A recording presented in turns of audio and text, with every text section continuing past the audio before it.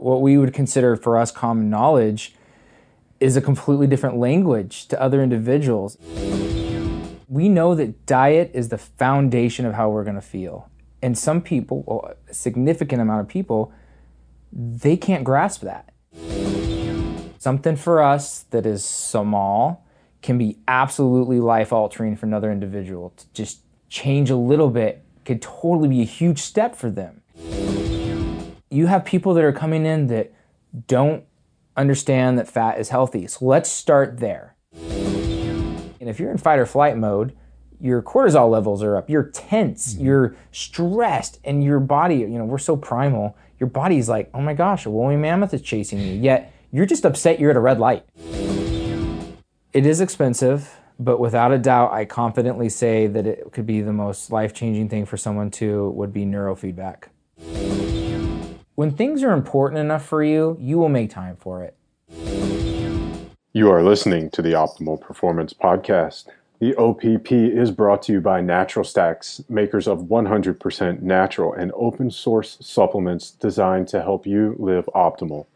For more information on how to build optimal mental and physical performance into your life, visit naturalstacks.com. Ryan Muncie is probably the smartest guy I know. Trust me, Muncie is the nutrition guy. Ryan Muncie's out there trying to make the world better for all of us. The Optimal Performance Podcast is bold, edgy, creative, entertaining, and epic. Ryan Muncie is my go-to guy. Ryan Muncie he's the first guy I call. He's making people's lives better. Ryan Muncie's an innovator. All right, welcome back to the OPP. I'm your host, Ryan Muncie, joined today by Mr. Todd Shipman. Todd, thanks for hanging out with us. Yeah, I'm excited. Thank you. So Todd is an ultramarathon runner, a bulletproof coach, a life wellness coach, and has recently been the subject of a men's health feature. We're going to talk to him a little bit about that and a little bit about a whole lot of different biohacking stuff, some things that you guys will easily be able to implement right away into your life to experience results. Before we get to that, a couple of housekeeping notes. As always, go to naturalstacks.com. You'll be able to see the blog post for this along with links and resources, links to all the articles or studies and things that we mentioned, books, products, whatever. Go to iTunes, leave us a 5-star review. Let us know how much you like the show. If we read your review on the air, we will hook you up with free Natural Stacks products. And of course, share the OPP with the people in your life who you know will benefit from and enjoy the things that we're talking about. I know Todd's going to share a lot of tips with us today that will be helpful in your life, but also people that you know. So as you hear these things, if someone pops into your mind and you think, oh man, I wish so-and-so knew this, share the OPP, share this episode with them and let them know, hey, here's the solution to whatever it is that you're dealing with, or that thing I was trying to explain to you. Here it is. So public service announcements are over. Todd, you ready to do this? Yes, sir. Okay. So let's start with the men's health thing. I think that's so cool. They're doing an article, a day in the life of a biohacker. Right. And out of all the biohackers out there, they chose you. Correct. Why you? I think it came from a suggestion of another individual who kind of runs SF Peak Performance here, George Burke. And I think they'd reached out to him because he runs a biohacking meetup. And he had just sent me an email and said, hey, can these guys get a hold of you? So I never went further, but I'm assuming George said, hey, I know a guy, because with George, I've, discussed things with him and kind of, just shared some knowledge with him. So I think I left some kind of image with him. So when they had a lot of questions for me as to what I did, and I gave them my daily routine, and they were just kind of like, oh, wow, and you're a family man and have kids? Yeah, we want to follow you and see what you do. So a lot of times we say that, like, the best way to kind of, remember some of the things that you've learned is to teach others. In that process, you said that it turned into being a lot of education from you for them. What were some of the things that were eye-opening to you that maybe you would not have thought of as educational, but turned out to be big lessons for them? I think individuals that are in this lifestyle, like functional wellness, a lot of things we take for granted. And it's just what we would consider for us common knowledge is a completely different language to other individuals, including the senior editor of Men's Health who had never had bulletproof coffee. And something as simple as that, which to us is, we wake up and do it. There's not much of like thought process, right? And to them it was a whole new experience. And the entire day was an experience, experiencing the coffee, because they're just like, wow, it's 4 o'clock. We haven't eaten. This is incredible. Like, we're not hungry and we feel amazing, you know? And just again, everything I think that we take for granted, daily process, natural sunlight, earthing, grounding, things that I do, and I will always make time for it, are things they didn't even know, like, they don't know exists. And that's why it was such a great opportunity to educate, because you have these guys that are obviously into the health mindset, and this is still a new world for them. It's still an untapped market for them to pull information out and use it and teach their readers. And I don't know how many subscribers they have, but they obviously have a large enough group that could make a difference. Well, it certainly does. I mean, I think back to, you know, I first started lifting weights in high school, and in large part because, you know, I was aware of Men's Health magazines and I wanted to look like the guys on the cover. And my introduction into learning about health and fitness was Men's Health. I remember my grandmother bought me a subscription to that magazine for Christmas every year, all through high school and college. And that was definitely my gateway into whatever you want to call this journey, health and fitness, right, and whatever. And, you know, we talk to a lot of people in health and fitness, and, you know, there's, I don't know the right word, maybe animosity about what is in those magazines and how health and fitness is portrayed. Maybe not so much not so much in Men's Health, but I know, like, especially in like the bodybuilding and more of like the strength training type magazines. How do we get a lot of these things that maybe we take for granted or that we feel like everyone should know? How do we get that into, you know, more of that mainstream literature to help and get penetration into the big part of the bell curve? I would go with like the importance of networking and, again, sharing this knowledge, because once again, it's such a little vicinity yet right now where people don't even know it exists. Yet for us, it's our life. Yeah, and there's so many people in the paleo bubble or the bulletproof bubble or the keto bubble, and we like to immerse ourselves, and we talk about it on the show, the importance of being in that community and surrounding yourself with like-minded people. But when we get in those bubbles, we forget that we're still only a small percentage of the world. And, right, you know, most 90% of the people out there haven't even heard of or experienced these things. Yeah, I mean, I still am constantly, you know, talking to people about coffee, and it's like, how deep do you want me to go? You know, like how important clean coffee and how much it can affect your day, or diet. Like, to us, we don't even think about it. We know that diet is the foundation of how we're going to feel. And some people, well, a significant amount of people, they can't grasp that. They don't understand why they had a burrito and they have a stomach ache. And it's so set on them for eating, they don't put the two together. And it's, you know, it's like, for us, it's right there in front of us. Right. But it's getting these people educated with that knowledge so that they deserve to know. They deserve to know that, no matter what they do, and at least allow them the platform if they choose to learn about it. And I think that's for us, like, we can live, you know, by example, and people will come to you. I mean, people come to you, right, Ryan? They're like, how do you do this? How are you so, you know, smart with this stuff? And how are you so fit? And you're leading by your results. And people will become interested in that. I get that. And a lot where it's like, well, how do you run so much, but you have 3 kids? Well, if you really want to listen, I'd love to share that with you. Instead of being like a religious freak, being like knocking on the door. It's like, excuse me, do you have time to listen about the ketogenic diet and freaking people out? So how do you balance that? Because, I mean, I'm incredibly passionate about this and getting the word out.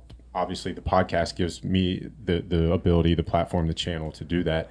Somebody like you, I know how passionate you are, and, you know, we talked about this today. You know, for you guys listening, Todd allowed me to kind of follow him around. Actually, he guided me around San Francisco all day today, and we climbed some trees. We did some swimming in cold water under the Golden Gate Bridge, and we had some great coffee and great food, Mission Heirloom. is the restaurant in Berkeley. If you're in the area, check them out. It's great food, all grass fed, no GMO.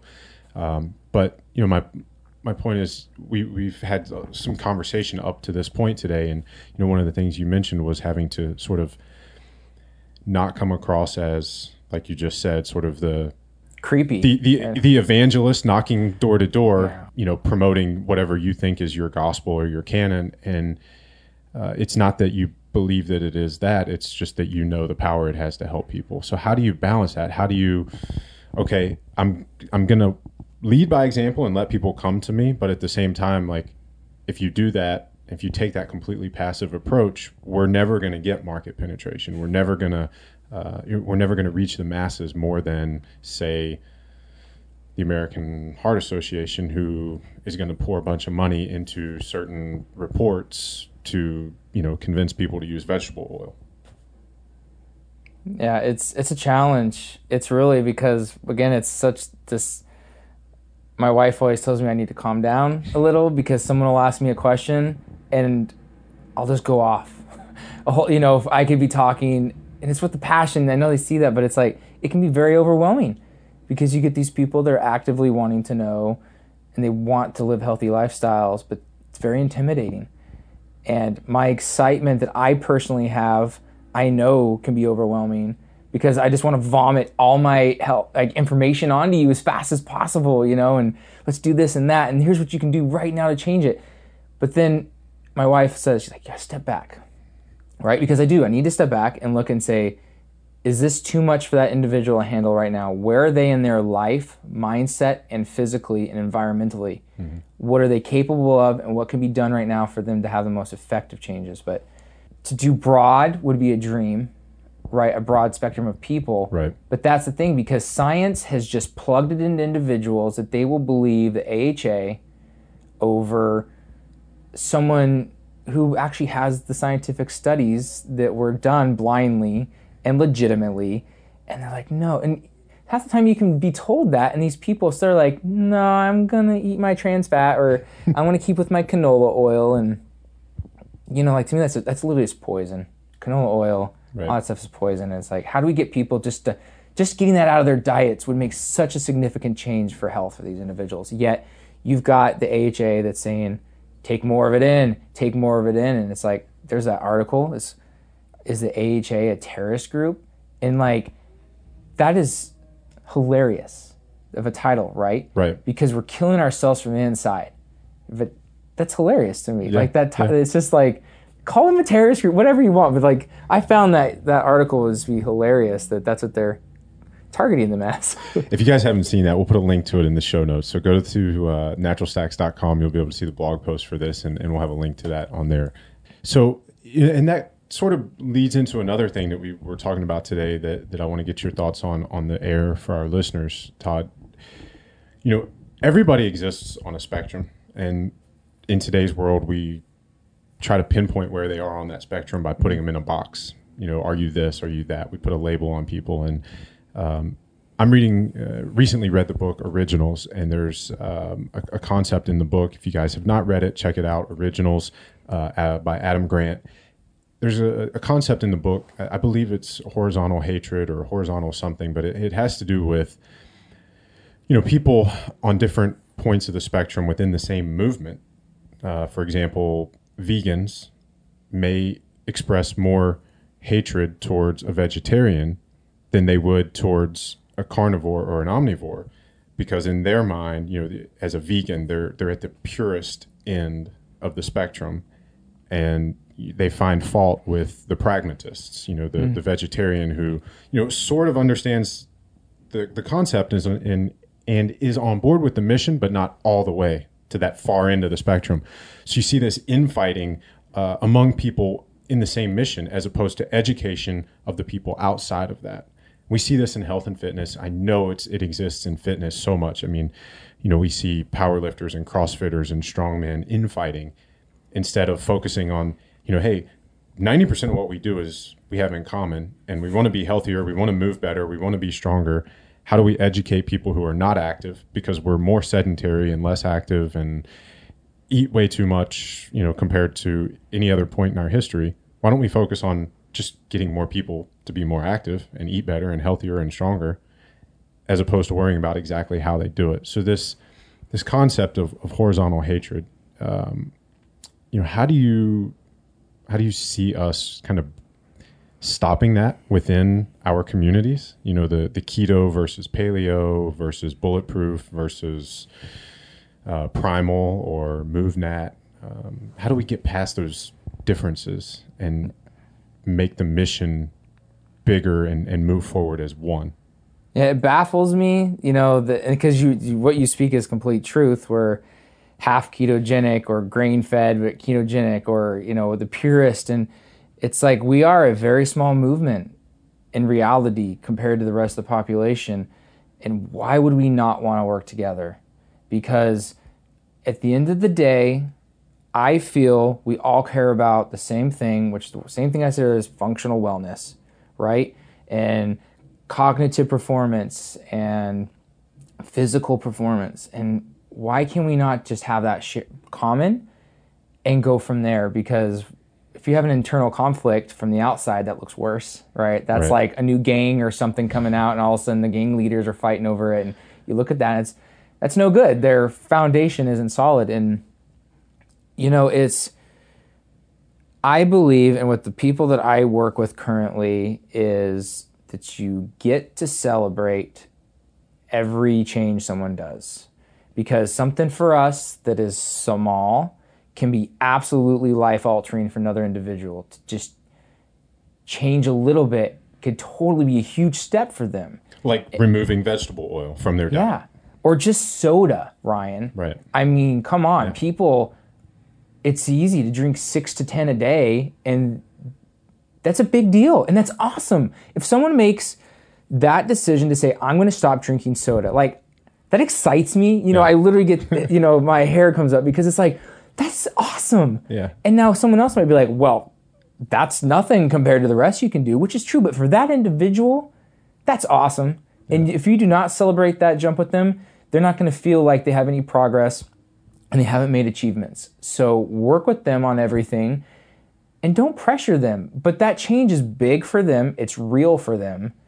Let's celebrate it. And that celebration makes it easier for them to feel welcomed into our community, because you have to admit, from the outside, for that person who still drinks soda, the idea of, shooting oxygen and red light up their nostrils while they're doing coffee enemas and, who knows what else, there's a huge barrier there. It looks like an insurmountable thing to get from where they are to feeling like they have to do all of this to be part of the club. That's very intimidating. Right. It is, because for us, that's a different rabbit hole. We could go over every subject, right? I know that I've spent just a crazy amount of nights, right, reading just about red light therapy, and then that will take me to some other, technology, and then I could spend nights on that. And then I'm like, okay, well, let me focus now on cold therapy. And the same thing, right? So It's like, as much as we've invested our time, which has been a lot, you have people that are coming in that don't understand that fat is healthy. So let's start there. Let's start with basics. And when they're ready for more, and if you have celebrated them properly, if you have motivated them, they will come asking for more. What's next? That's how I started for the most part, was like, what's next? Okay, I've done this. What's next? And it's just, they are in control and you're there to guide them. Mm-hmm. And then it's kind of flows. It's not forced on them. They are excited themselves. And that, you can't create the motivation. You're going to force the person. But if they can get it themselves, it's super organic. It's exciting. It's funny. I had a mentor once who asked me, he said, do you think you can go out on the street and get any person on the street motivated to lose weight? And I was young, and I said, yeah, I think I can. And he was like, you're full of shit. You can't. And he went on to explain why. And, if anybody doesn't believe that, just go out on the street and try to do it. But it's exactly like you just said. I mean, all you can do is be there and be ready when someone makes a decision to say, this is now my priority. This is what I want to do. I want to become healthier. Now, how do I do it? But we can't force that on them. And sometimes it takes them to hit rock bottom. Right. It really does. I've pushed things with my mother for quite some time about eating healthier. And it took her being diagnosed with diabetes type 2.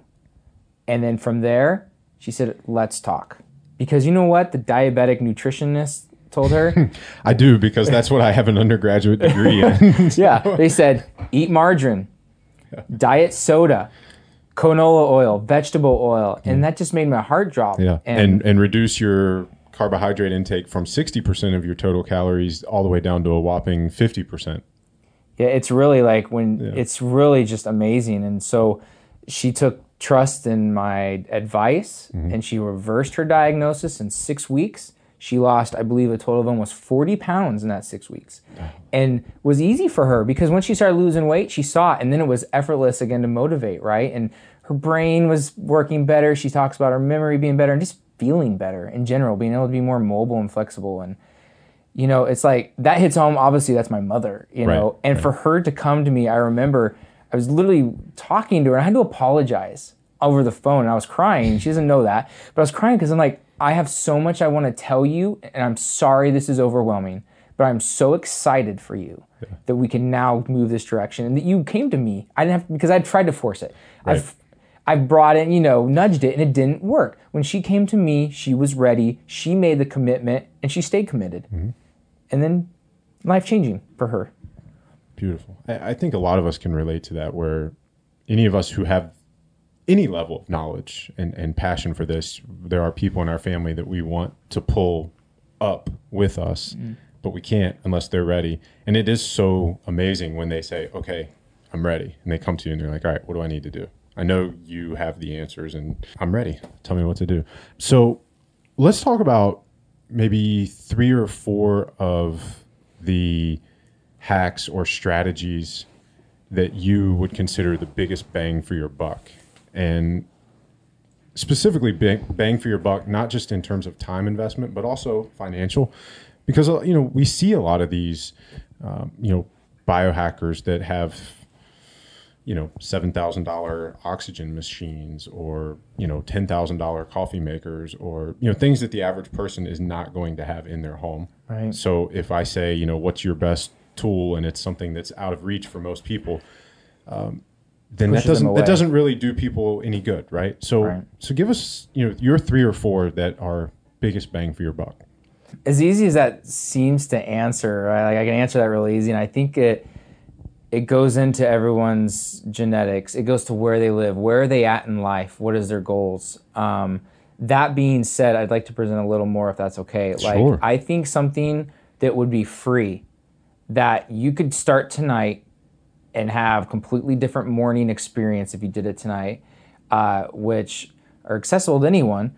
And those biohacks would be Wim Hof breathing method, cold showers, or jump into a water, whether it's just for 90 seconds, or even a face plunge. Take a bowl of ice, put your face in it, just do it for 10 seconds, and you're gonna feel amazing.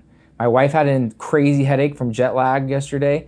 She did that, and it was gone within a minute afterwards. And then just walking around barefoot, natural movement kind of stuff. Go to the park, walk around barefoot with your shirt off if that's possible, or just having more skin exposed.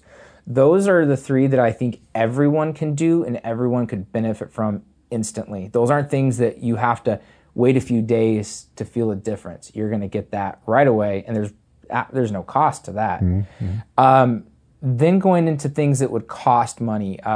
For me, my go-to is my red light therapy panel. I have the Leanne Vigne's light panel. That's my personal favorite. It's got far infrared, near infrared, and middle. It uses all the spectrum, and the benefits are literally countless. Yeah. So we'll pause and kind of recap on some of this, but I'm fascinated by the fact that the 2 of the free ones that you mentioned are 2 of the 5 things that I mentioned on a solo cast that we did recently. If you guys haven't heard that one, I think it was 115, but it was 5 science-backed ways to increase happiness. And they included moving more and getting outdoors more. You know, so it's really cool to hear, you know, that from a different perspective. But talking about the red light therapy, we did an episode way back. It was maybe in the 50s with Dr. Raleigh Duncan from Clear Light Saunas. And he talked about near, mid, and far infrared. But give us just a recap on the difference between those three in case people didn't hear that one, which is a hint. Go back and listen. It was a good one. But if people aren't familiar with the differences there, kind of fill in the gap for us. Yeah, so the near infrared you can use as a panel. It's also become very popular in a sauna. Now, the near infrared is actually what penetrates further into your skin. It's going to help with, any kind of blood circulation. You're going to get injury. You're going to detox yourself. It helps recover from injury, just to be clear on that. Right. And again, it heats your body from the inside out. So it helps with the detox.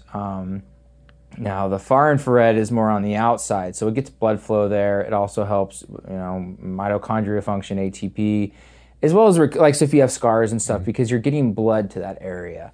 Middle, I think it's just the middle spectrum as far as what it does. You get a little bit of both, but not to the extent. I don't personally know the because the only thing I have of middle is the light panel, and Leanne knows. She's probably one of the top knowing people, so I will just trust her on that. I've never looked at it, but as far as far infrared is great, but I have a near infrared sauna that I use daily, sometimes twice too. So the importance of near infrared is also one of my. Do you have a sauna in the house? Yes, I do. Yeah. Okay. Yes, I have what they call a sauna fix. So you sit in it, and it's got 4 spots, and it's a fully enclosed. So it's not even just the chest down; it's fully closed. You can kind of move it around too, so it's not one of those big wooden ones. And that thing is amazing because once again, it heats you from the inside out, not like a normal sauna where it's outside. It just changes a lot of stuff, as far as benefits. So nice. And that's called a sauna fix? Sauna fix. All right, cool. So for you guys listening, go to naturalstacks.com for the blog post. I will make sure Todd gives me links to all of this stuff, and we'll have links for it for you guys to check any of these things out if you want to. So the first of your 3 big bang for your buck that costs money is red light. What would be 2 and 3? I think for number 2, I think for long-term health benefits would be like an HRV system. Now you can go and get the Inner Balance, which is what I use. I believe it's $140. You can buy it on the Bulletproof website that I know of. That's where I bought it, but I'm sure you can get it anywhere. It's called Heart Math, and it's Inner Balance. You hook it up to your phone. You hook it up then up to your ear, and it gives you instant feedback of your heart rate variability.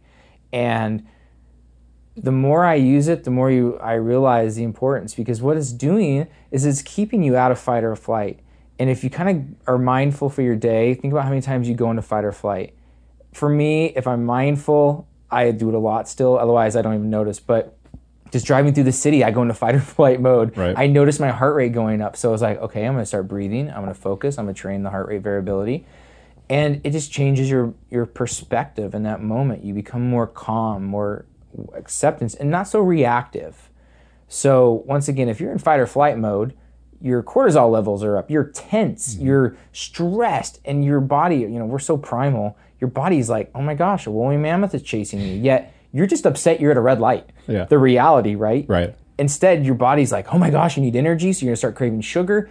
That's why heart rate variability goes so far with its benefits, because it's not just one thing. It goes because, once again, the stress you have is just a domino effect for the rest of the day of irritability, moodiness kind of stuff, your focus. I think a lot of that heart rate variability is it's talked about a lot, but what we lack is education from a consumer standpoint. Yeah. Like we hear about, oh, well, this is an app that I should have, or a metric that I should be tracking, data that I should be looking at, but I don't know how to interpret it. I don't know what to do with it.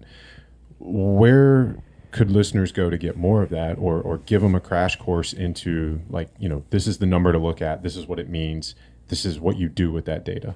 Very lucky, at least, to be we're going through the Bulletproof Coach certification. We spend a good amount of time learning about HRV and the importance, especially for clients, because it really is. It just changes your whole day.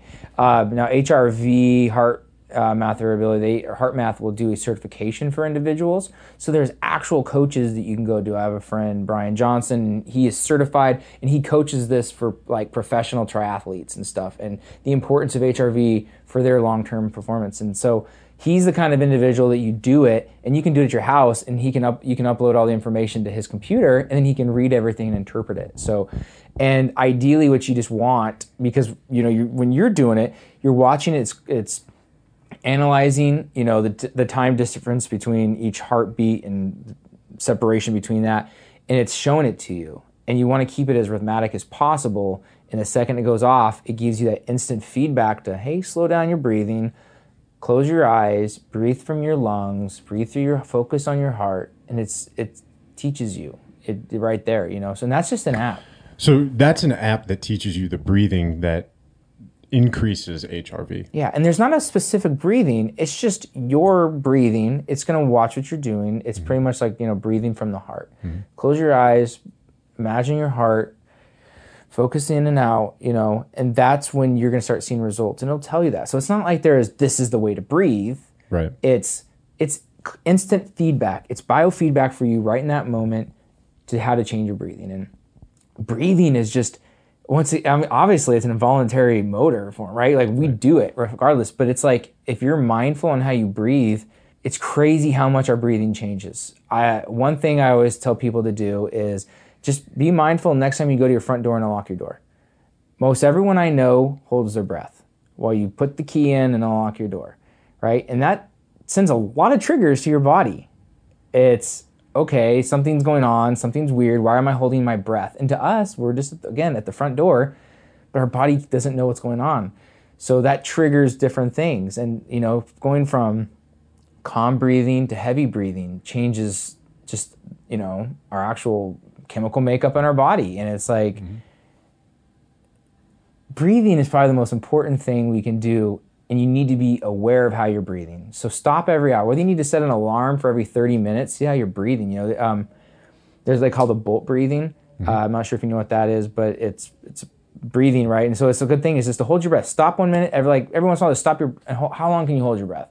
Just with effortless thinking. It's like you should be at least be able to hold your breath for 20 seconds. And if you're not, doesn't mean anything, but focus on your breathing for a bit because that'll change it. And it just means you're not breathing properly or efficiently that your body wants it. So that's a good way to do it. Just stop, hold your breath, however long you can hold it for. Right. So yeah, breathing is, being able to have that mindful breathing, which the HRV really makes you quantify, your results. And right then and there, okay, I can change my breathing and have a better day. So the heart math and the clipping it to your earlobe allows you to basically be able to look at your HRV at any point during the day. Instantly. Without, I know most commonly we hear about HRV with either a heart rate strap or like a finger sensor or something. Yeah, like the old Polar chest things or Garmin ones. Yeah, and this is great. You can I hook it up to my iPod. Yeah. iPad, sorry. Hook it up to my iPad or my iPhone and just kind of, I can go with it wherever I want and use it. And Cool. It's simple. All right. So what would be number 3? Yeah, number 3.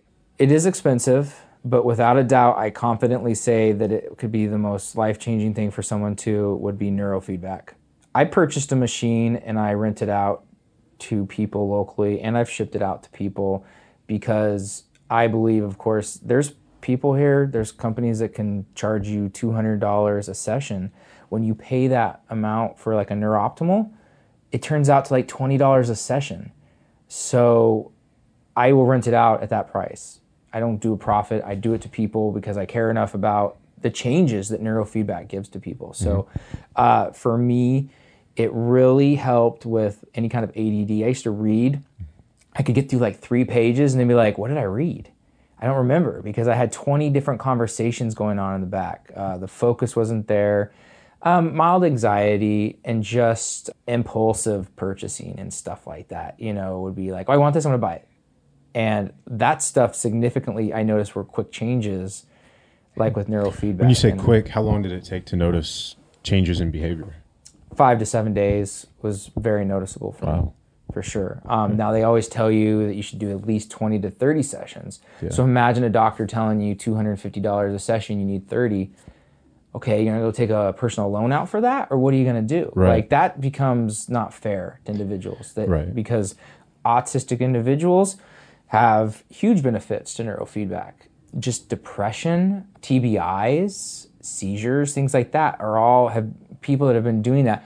Man, veterans, every veteran that has been to any kind of emotional trauma, whether it was war or not, I feel they deserve more than the opportunity for neurofeedback because in case people don't understand what neurofeedback is, I'm going to put a very simple complex of what it is it resets your central nervous system. It resets the way your brain communicates with it.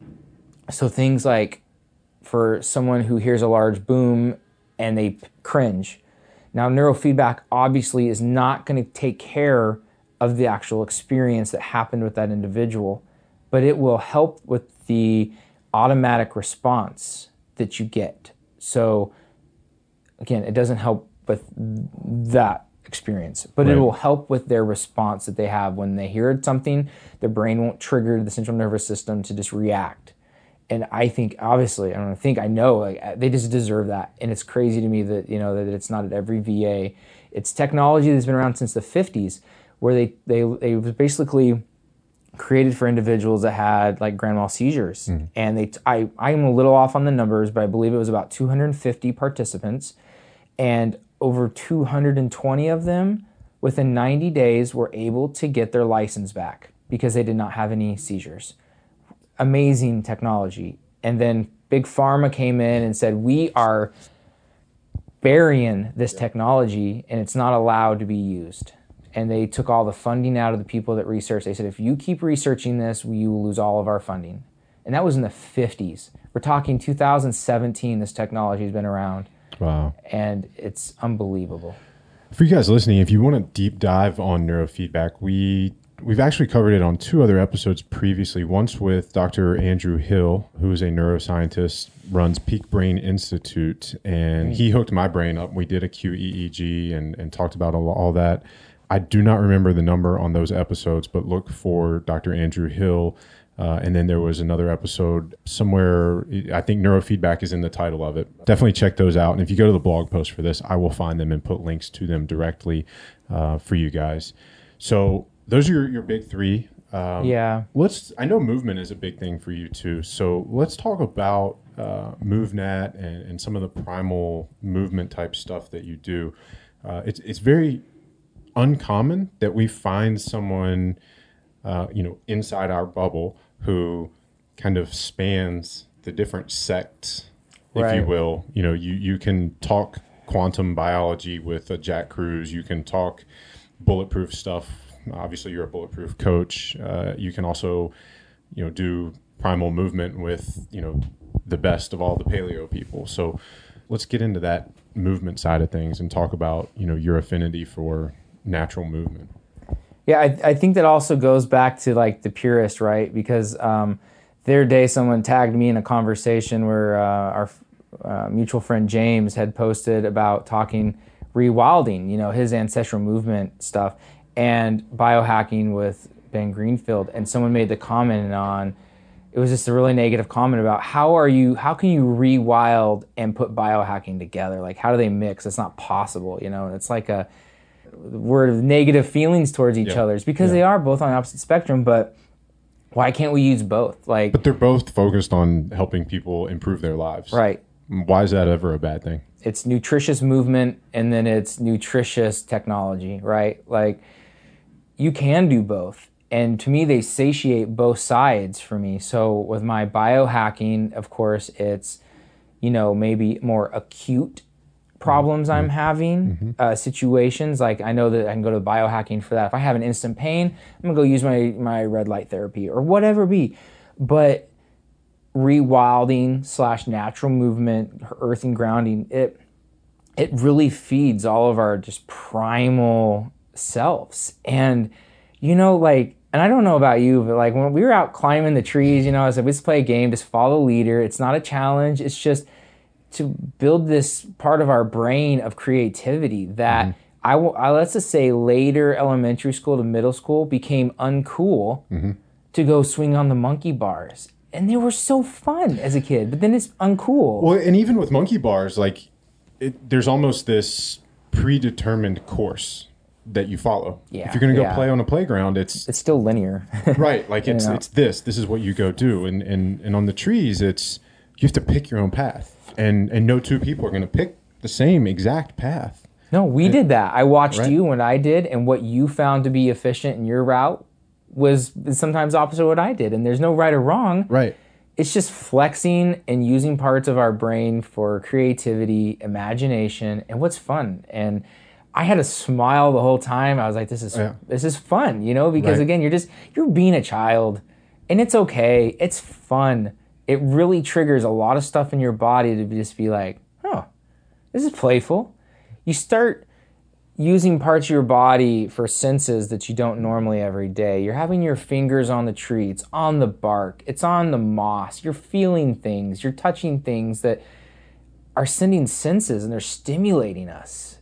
It's exciting. It's happy, you know, and it's like, okay, you have your balance. And sometimes you have some adrenaline, right? You get a little high and you're like, oh, whoa, like, what if I fell? And it's exciting. You're still safe if you choose to be. You can go up higher, but it's such a playful thing. And I hope there's really no argument that being playful and the mindset that you create, right? The serotonin, oxytocin, everything that just flows out of that. It's gotta be, you gotta feel good. So for our people listening, you know, if they don't have access to the perfect trees for climbing, what are some ways that they can incorporate, you know, the benefits of this without climbing trees?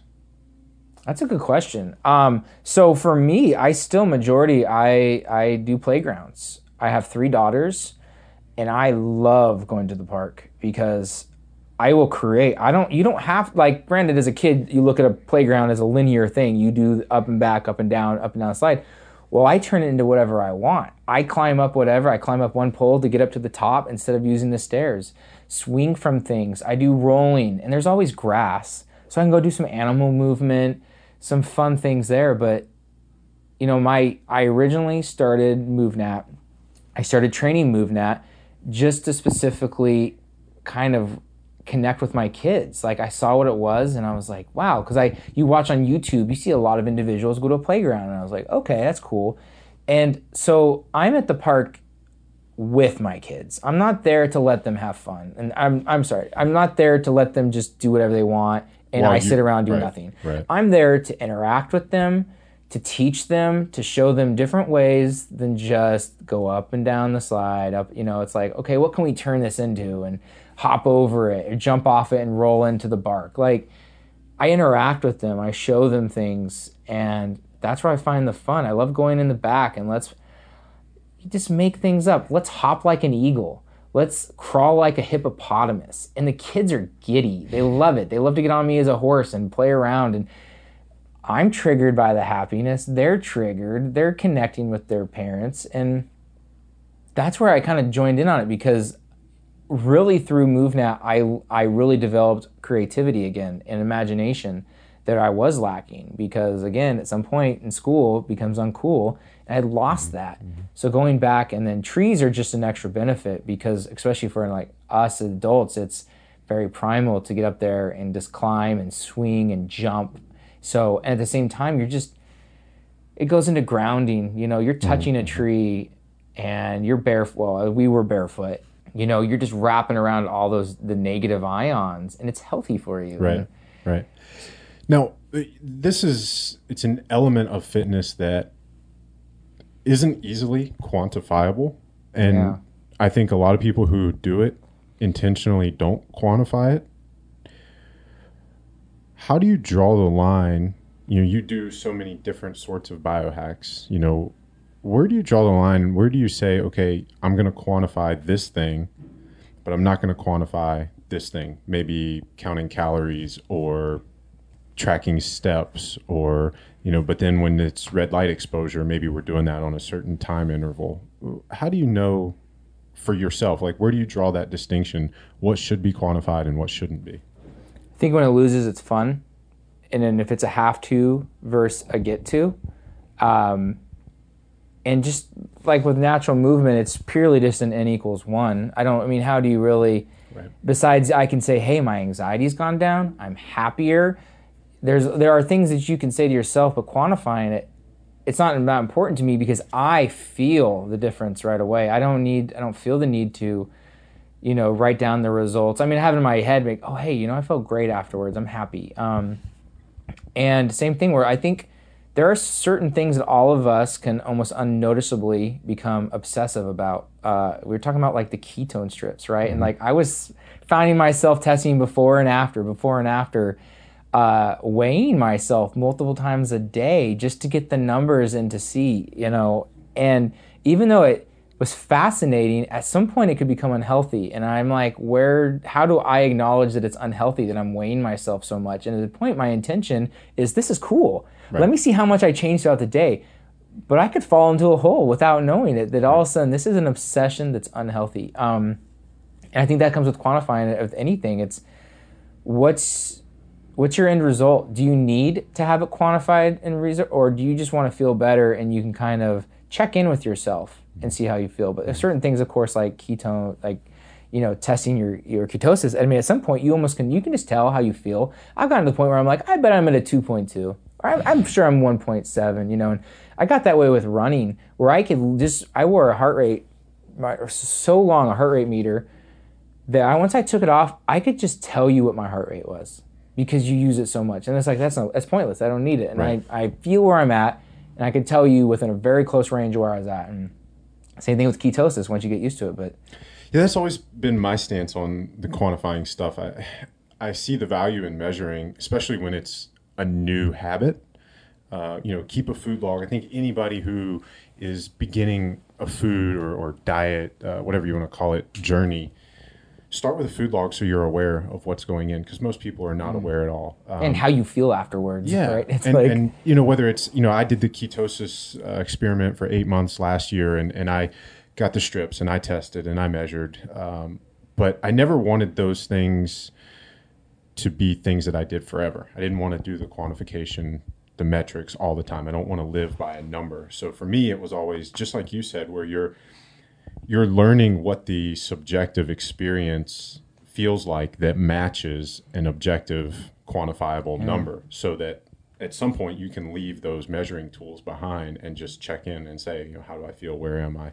All right, let's do one more big question. You are an endurance athlete. You run 150, 100, 200 mile races regularly. You've got one coming up. Next February will be my big long run. Yeah, okay, for sure. I've taken a little bit of a break while I've been getting all my certifications and going through the NTP and bulletproof, and that's kind of right. I've kind of taken this year off because I've done it for so long. But you're coming back with a 200 miler, right? 135 mile will be in Minnesota and 0 degree temperatures and. Right. Okay. So 135 miles in Minnesota in February, 0 degrees and below. Yeah. How do you balance all this? I mean, you just said it. You're a father. You have 3 daughters. Yeah, 3 daughters. You're married. You have a job. I have a dog. You have a dog. Like you're a normal dude. Like you're not a professional endurance athlete. You're not a professional biohacker. How do you fit all this stuff in so that no one thing occupies more than its fair share of your life, and you can be there for, I'm assuming the most important people are the 4 women in your house. Yeah, I think, and that's one reason I just said I've taken this year off from running, because it obviously takes up a lot of time, because it'd be weekends of running 50 miles for a training run. And that's really where I got into biohacking unknowingly, was figuring out, how do I do all this? How do I put everything on the plate, the piece of pie, and keep everything balanced? My wife has been beyond supportive of that stuff, and she knows that when something's important, she wants me to go at it. And so it's not where I have to like, oh my gosh, am I giving her enough attention or whatever? Like, that happens, but I know for her, it's like, I want you to do what you love, and it's important. It makes her happy that I do that. And like I said, that's why I took this year off, because my kids were at the age where they're starting soccer, swimming, and just extracurricular activities that I wanted to really focus on. With our oldest daughter, who's 10, there were some times, of course, where she had soccer, and I had to make the decision on, if I'm going to go run 50 miles today that I need to train for, or am I going to go get to celebrate her and her accomplishments, and I didn't like that.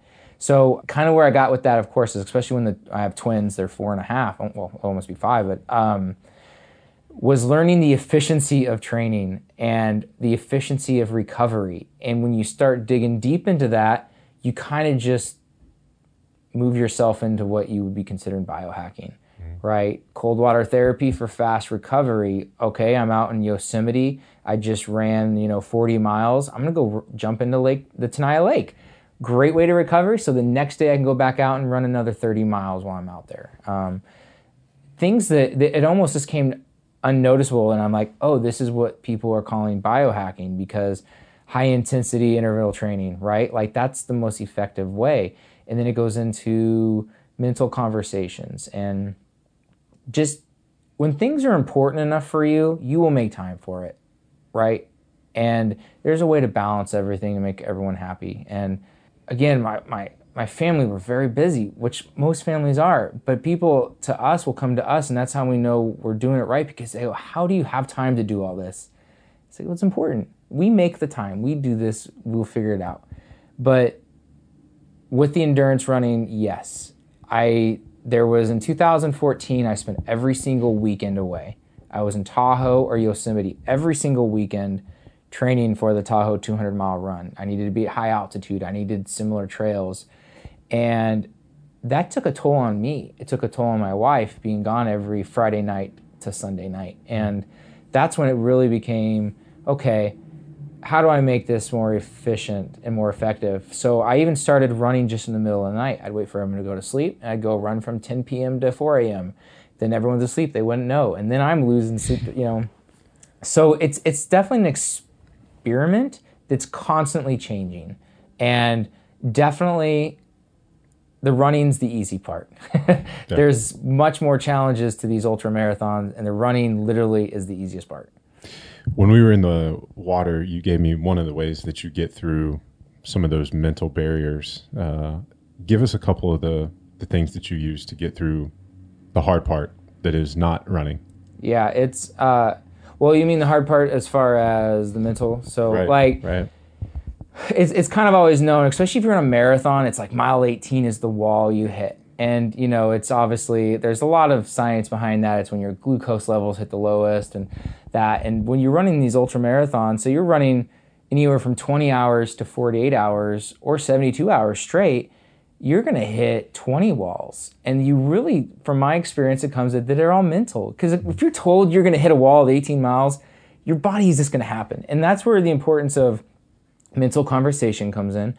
I have, after the years and years of doing this, I have a very set playlist of, I know that at certain miles in a 100-mile race, I'm going to just want nothing more than to quit. I'll find every reason to quit, whatever it be, whether it's an injury or something. And I've come to realize the power of just music. I said Taylor Swift, Justin Bieber, Carly Jepsen, Selena Gomez, like the cheesiest, funny music I can get, because when I start listening to it, it completely changes my mindset. It makes my energy levels come back up. And then just within time, I'm like, that's crazy that I wanted to quit, when now I'm having such a runner's high that you look at a cloud, you're like, that cloud is just so beautiful. And to be clear, those aren't regulars on your playlist. Oh, no. I'm, as my wife, I'm much more of a Lil Wayne and those kind of, which is obviously, right. That's my biohacking music, my focus music. But gotcha. Yeah, it's just music that makes you giggle. And you realize when you're in this race, if I start thinking I'm bored, if I start thinking I'm tired, the rest of my body is going to listen to that, and it's going to act accordingly. So if I'm tired, also I'm going to start feeling it. But if I have learned, I run and I talk to myself. I am doing great, Todd. I'm doing awesome. You see, I just have so much energy, and I'm saying this to myself. Yeah. And it changes. And you start to believe it, right? Yeah, because way too many times I've said, man, my hamstring is getting tight. Man, this hill sucks. Oh my gosh, it's 120 degrees. Why am I out here when I could be at home having ice cream with my daughters? And then it just downfalls from there. And there's no doubt. That's something else that we talked about earlier today too, is, we're wired to sort of look for what's wrong. From an evolutionary standpoint, it kept us alive. But we do have to stop that negative self-talk and, sort of the looking for what's wrong. What's one other way that you help yourself get through those grueling, possibly boring adventures at times? In all honesty, they can be very boring. Yeah, because it's very redundant movement. You are running for 30 plus hours. There's not, besides the landscape, that's it. Wim Hof breathing, which I can do at aid stations, is huge for negative conversation, right? Because the blood can leave the prefrontal cortex, and you're no longer having those negative conversations. just picturing my kids. I mean, just like any parent though, your motivation, your world changes when you have kids, man. And I can just picture them at aid stations, and it changes everything again. And like, I'm doing this, like, you got to think about like why, the why, right? And that's always, if you don't have a strong enough why, something's going to happen. And for me, it's very, very important that I can look back and I can look at my daughters and say, you can do anything you want. Why? Because let me show you what I did. Not just oh, hey, you can do it. Let me show you my experiences. Let me show you that I did this and that you too can do anything you want in this world if you put the time and commitment into it. So like, I'm living that example, and that's become my why. That makes me have bigger goals. And it's like, what else can I do? I just want to show them that anything is possible. I want them to know that. What else are you looking at? What's beyond the 135 and 0 degree temperature? The big race, which is the opposite. So the cold, I love the cold. The colder, the better. I've done races where 75% of the entrants have dropped out because of the cold. Well, I'm all smiles. I'm like, I'm loving this weather. But the Badwater in Death Valley is the ultimate endurance race in the world, where at midnight it's 130 degrees, and you're on a pavement that's like 240 degrees, melts your shoes. Like, that's the challenge, because to me the heat is my biggest challenge. I've spent so much of my life in super extreme cold conditions that's a comfort level, which, once again, doing the Arrowhead 135, that'd be, but like, the Badwater 135 is pretty much the ultimate endurance challenge that you can do, because that for me is everything I'm against. Whether like you're running through Death Valley, you start at the bottom of Badwater and you run to Mount Whitney. So we got to talk about this, because I made a mental note earlier today, and I have not asked you this yet, but you've run a race previously in extreme heat, and your prep got you kicked out of a 24-hour fitness. Yeah. Why did you get kicked out of a 24-hour fitness? Well, that was arrogant, Todd, I guess, where I said, you guys don't know me. I'm not a normal individual. You can't tell me, I was more offended. I became offended by the fact. But what I was doing is to train for this race, it's just a Badwater event, which are always the most difficult endurance races there are, where, it's 120, 125 degrees in the day. So I'm training, I'm spending 2 to 3 hours in a sauna, and I'm doing the cardio. I'm running. I'm, in the sauna. And at this very specific one, they freaked out and said, you can't do this anymore. If we see you, you're done. And again, arrogant Todd said, I'm going to do it because I'm not a normal individual, and I've been training for this. And I got kicked out of that one. So I came back to another one, and I learned the importance of education. And I spoke with the manager, and I said, this is what I'm doing. This is what I need to do to prep, and this is why I need to do it. And she was totally all, yeah. And if anyone gives you a problem, come talk to me. This is exciting, because you're training. It's not all about the heat. Like, I'm training my kidneys to filter 60 to 80 ounces of water as opposed to the 20 to 30, because I'm sweating out 60 to 80 ounces an hour, and you have to obviously recoup that or you will die. I'm training my stomach to not go into fight or flight. Well, my body to go in fight or flight, which always is the blood leaves your stomach first. And as a runner, or any endurance athlete, if you're not digesting food, you're done. Right. So I'm having to keep my body in there. I'm eating food while I'm in there, just to make sure my body is used to these conditions. I'm laughing. I'm just imagining some dude that I don't know in a sauna at 24-hour fitness, running in place or doing cardio, eating and drinking. I'd wonder what the hell was going on too, right? If I didn't know. And just to add to that, as far as the confusion of individuals that would come in, at the point almost everyone knows, because I'm doing this for all hours. So at some point I reach they're out. Like sauna cardio guys here again. I use the elevation training mask, right? So, and let's go back years ago when it was just a big gas mask and people are really freaked. Now it's a little more aesthetically pleasing and not as scary. Right. But I'd be running in that, and that's when people would open the door and just turn right back out, and it's like, oh man. And otherwise it just leads to a lot of people asking questions when, because the training mask is a great tool for me to, strengthen my diaphragm. And it's like one of those things you warm up and you take it off and you feel like your lungs are on steroids. So it's a great tool, and I use that everywhere. But I had that also because, again, you're at Mount Whitney, which goes up to like 14,000 feet. So you're going from negative like 260 feet below up to that. So it's all training for that kind of high altitude stuff, and and the change in altitude too. Yeah. Yeah. And it happens pretty abruptly. It's not like an overall thing. So, and that's why, even like in the Tahoe race where you're always at above 10,000 feet, you can go in there and you need to acclimate yourself to that, because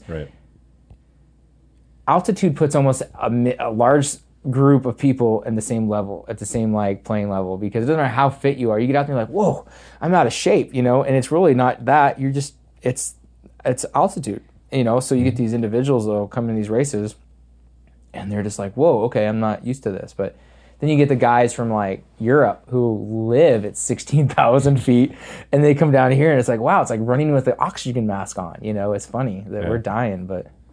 That's crazy. All right, Todd, where can our listeners get more of you? Yeah, I have a personal page. I'm not that popular. I haven't exceeded the 5,000 friends. So Todd Shipman on Facebook. I do have a website, which is just yourthrivingself.com, and that you can go on there and see the kind of coaching services, the consulting that I do for people, and hit me up on there. Please feel free to join the Bulletproof Biohacking group that I'm an admin, or even if you're interested in diet stuff, we have the Bulletproof Diet and Support group. And those are very active and they're very supportive individuals in those groups for any questions you have. So I'm very active on there. If you're on there for a day, you'll see me posting usually. Beautiful. Todd, final question. Top 3 tips to live optimal.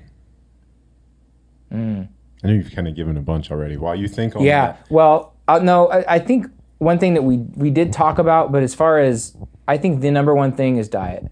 Yeah. Mindfulness. Okay. Reading. All right. Reading will, not just on a platform, but read a book. You get experiences. It's awesome. All right. Beautiful. Great tips. Mindfulness eating, mindfulness breathing is fine too, but mindfulness eating will change too. Todd, thank you so much for hanging out with us. This has been an awesome show. For you guys listening, go to naturalstacks.com. You'll be able to go down the rabbit hole on any of these things. We'll have links to Todd's website, the Facebook groups, his Facebook page, all the articles and cool stuff that we mentioned. Make sure you share the OPP with your friends and family, people in your life who you know will benefit from what we're talking about. And please go to iTunes, leave us a 5-star review. Those things really do help the show on iTunes, Stitcher, wherever you listen. Thanks again, Todd. This has been great. It's been an honor. Thank you, Ron.